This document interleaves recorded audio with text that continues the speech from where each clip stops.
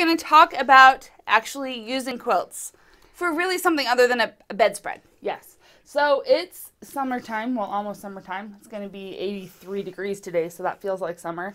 And it gets hot outside. And so we stopped thinking about quilts as being something that you need because it's hot outside. But we use quilts all the time in the summer. Always. We're going to talk about a bunch of different kinds of quilts that we use in the summer. And we're going to call them pretty much all a utility quilt. And by utility quilt, we mean a quilt that gets used. This is not an heirloom. This is not a wall hanging. This is not going in somebody's chest or cabinet to be These are ones that are to be time and all eternity. used and eventually worn out. I mean, hopefully over time. A long period of time, but let's use it. We're going to use it.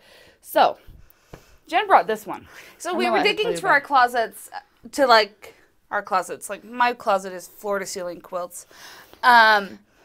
With stuff we have, and this is one that we use a lot in my house. And it's not fancy. It's just squares sewn together. Although this was quality fabric. This is definitely quality fabric. I would like to tell you I made this when I was 16. That was 22 years ago. Ouch. So it's been around. It's got a dark blue fabric. I did hand quilt it, so it's not like... I'd like you guys to see her binding, guys. It's awful. It's awful. Guys, this is horrible. But you know what? We all start somewhere. I'm not even kind of embarrassed by it because I was 16 and this was my first quilt. So life is good. Yeah. Anyway, all of you guys think that everything she makes is perfectly perfect. So I just really want to show you her binding. Right. It's that you know. Pretty amazingly Guess what? We all bad. start somewhere. It's pretty amazingly bad. But that's okay. I'm not bothered by it. But this is one that we use all the time. It's for picnics. It's for camping. It's for everything. When we were about 15, 16, our grandmother... It was a Christmas present. It was a Christmas present. She gave me a quilt kit. Bought each of us a quilt kit. And it was a pre-cut, like all these squares were already cut. I mean, it had the backing. The binding was scrappy. So it came cut. And I made it. And no, the seams don't all line up and all that kind of jazz, but it is what it is.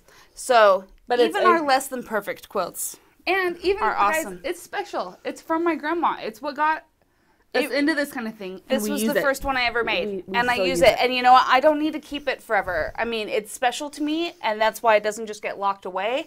But I think it's more special because it gets used. It is. Well, because every time I see it, I think of Grandma.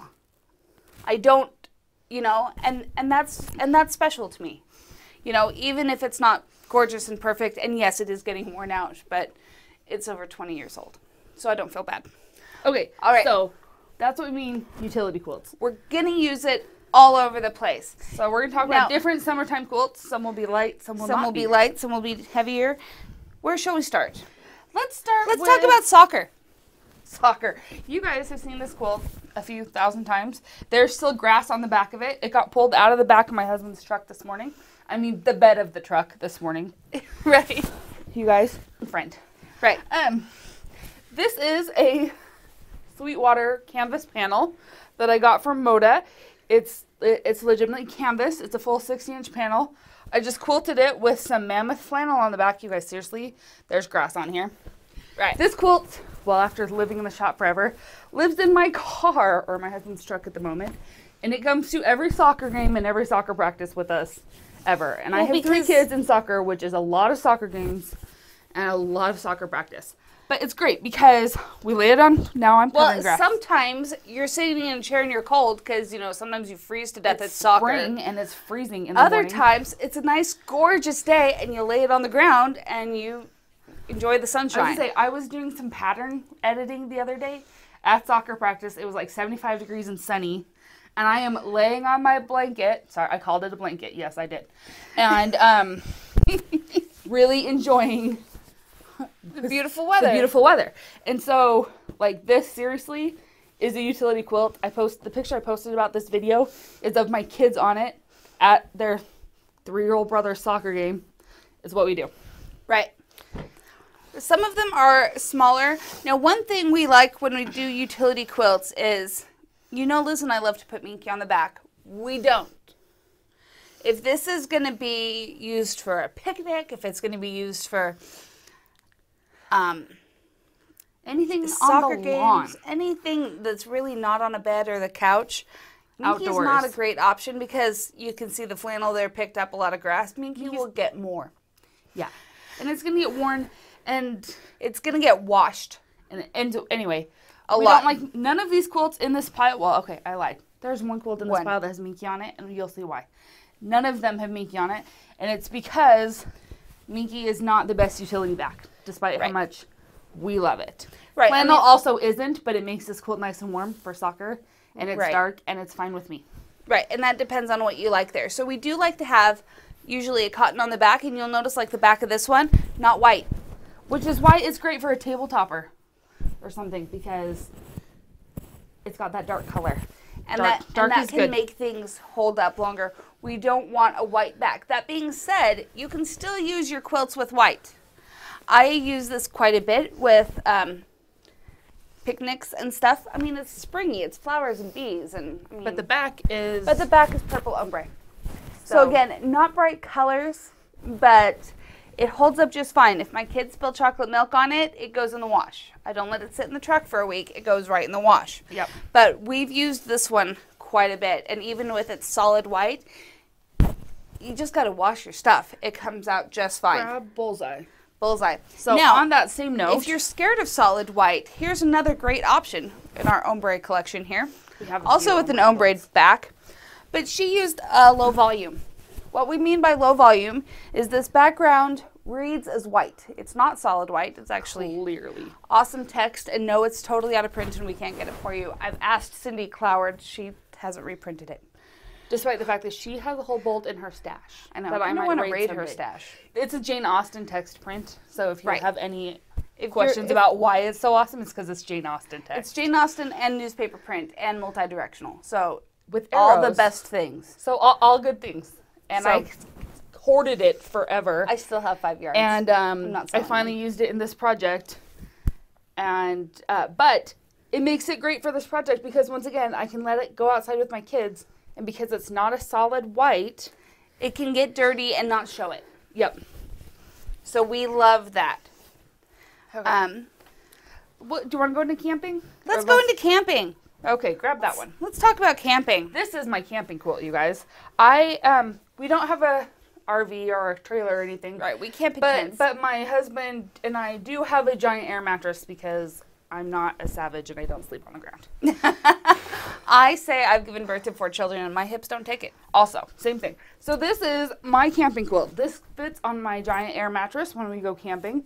You guys, it has a red back and white on the front. I've washed it quite a few times. Guess what? The front's not pink. Quality fabric, folks.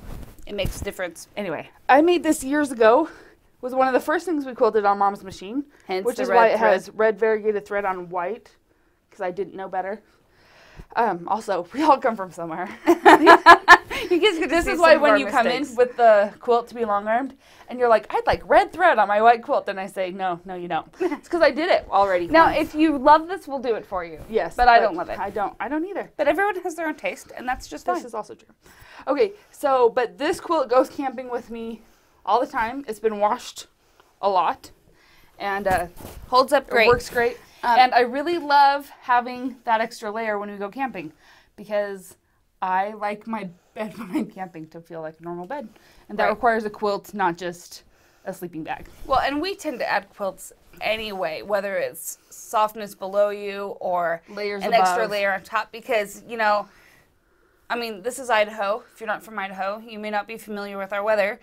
When you go in the mountains, it can be nice and warm and gorgeous during the day, and you will freeze to death at night. So you have to plan for all the seasons in one day when you're in the mountains, especially the higher you get in elevation.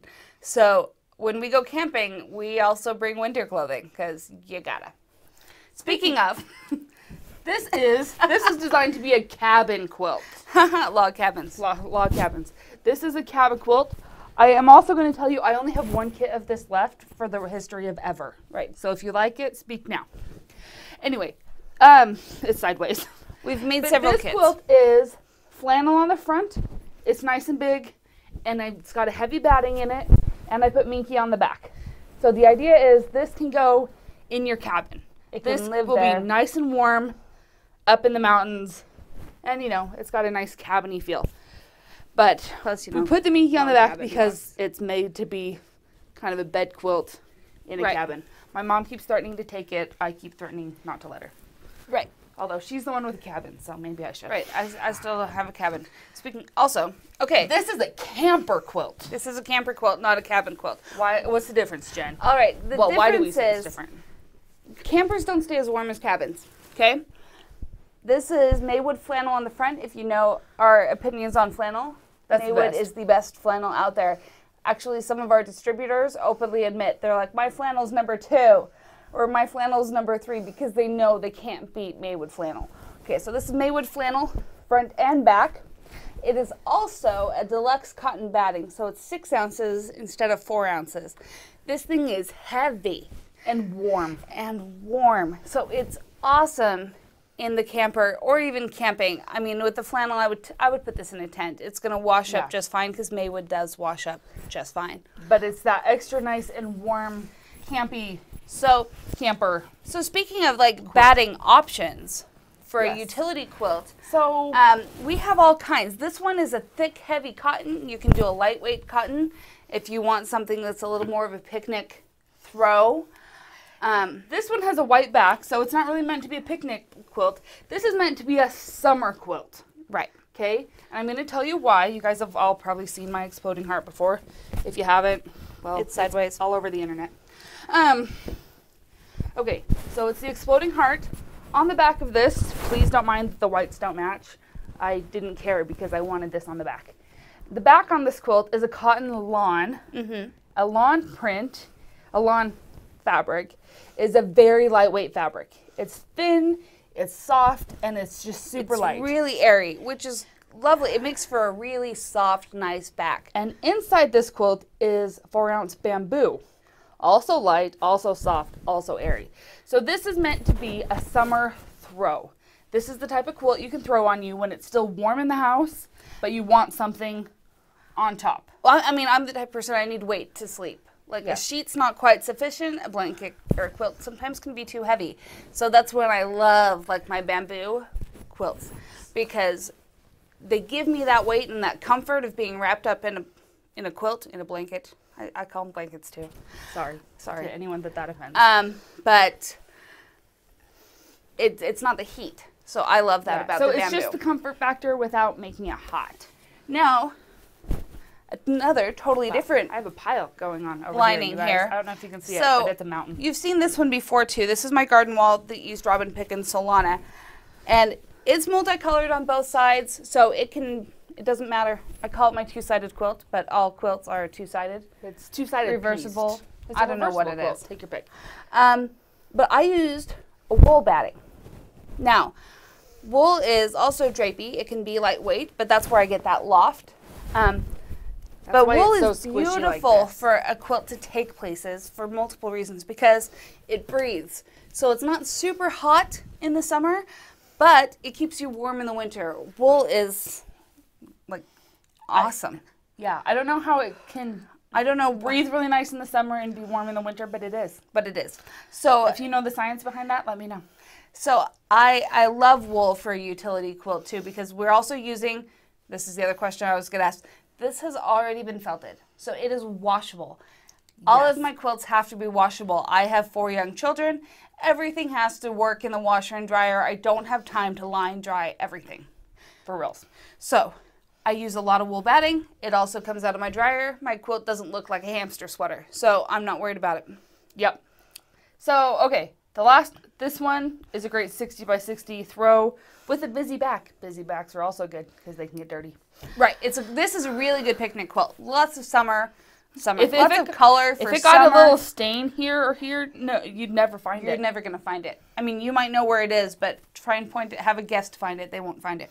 Okay. And last is Doggo. So I use a new back that we have in the shop on this, which I love. These are peppered cottons. This is a peppered cotton. It's orange, which is awesome. What these are is they're woven. Okay, the warp and the weft are 2 different colors, which give it this textured look and kind of almost an iridescent look where you're not totally sure what color it is, but that also gives it depth, and so it doesn't have that perfect flat look of a solid to where if there's any issue, you're going to see it. Not to mention they're really soft. And they're super soft. And they're awesome. I love them. I love the peppered cotton. I use the peppered cotton on the back of this. This is the Doggo quilt kit using Woof Woof. Woof from Art Gallery Fabrics. So it's got Art Gallery fabric on the front. If you've never used Art Gallery, it's got a different hand to it. It's almost like a super soft batik. Yes. And so it's really soft on the front. It's got a very thin batting in it because, once again, I kind of intended this to be a summer outdoorsy quilt.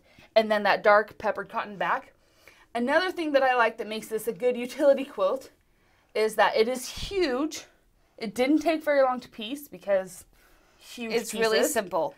And it didn't cost a fortune because it's a very efficient use of huge pieces of fabric. Right. And so that makes it easy to take a quilt outside or to make it usable. When you've spent $500 on a Judy Niermeyer kit, you do not want to take that thing outside. Okay? No. You just don't. This is a $90 big old quilt. It's great. Take it outside, play with it, work it, let it live. Let it get worn out. Let it let it live. My let kids it do play something. With all of my quilts. There's no heirlooms in my house, and that's well. Okay. I have a few of mine that are hand appliqued and custom quilted, and they are used occasionally. They're usually on a ladder or something displayed. This is the first quilt I've ever labeled. Good job. I have my quilts that I'm like, no, too much work went into this to get dragged out of the house. I will put it on a bag, on a bed. So there are some of those quilts that I'm absolutely like, yeah, this is not going on my 8-year-old son's bed because he's going to rip buttons off. It's going to be an issue. So I totally understand, whereas like some, there's just too much. On the other hand, I've had people get on my case when they see a picture of one of my dogs laying on a quilt, because my dogs get on the couch on my quilt, and I'm like, it's washable. Plus, I like my dogs. So, and heck, maybe someday I'll make a bed for them. I haven't cared that much yet. You got too much other stuff to do. I buy them beds. Anyway, so I guess our point is there's lots of options for quilts in the summertime. We use them for everything, clearly. And we want you to use your quilts. That's the point. That's why we make them, right? Well, so that people can use them. And it's like the one with the kit I got from Grandma. Using that makes me think of her. If I just had it in a closet, tucked away, and I saw it every 5 years or so, it's not going to have that same emotional impact as it does using it. So when you see one of your grandkids dragging your quilt around, or maybe wrapping themselves and their dog up in it, instead of feeling that, oh my goodness, they're not respecting my work, understand that, wrapping themselves up in that quilt, it's like a hug from Grandma. It means something. Mm-hmm. And we're just going to be happier if we look at things that way. Yep, for sure. So have a fun, we're going to talk summer some more. Yeah, we're talking more summer next week. Enjoy the warm weather and enjoy your quilting. And I hope you have warm weather. My friend in Denver got snow last week. It's warm here. That's why I don't live in Denver. No kidding. Anyway, but okay. Have fun and show me your quilts outside. I'd love to see your quilts outside. I would love to see your quilts outside. Because outside's a great place to be. I spent 5 hours yesterday sitting on a chair in my yard binding. I was like, sweet, this is a great work from home day because I had 2 quilts to bind. It was great. It was great. Awesome. I wish I could work like that every day. Yeah, you can't. We got other stuff to do. I got other stuff to do. Anyway. All right, we'll see you later. Bye, guys.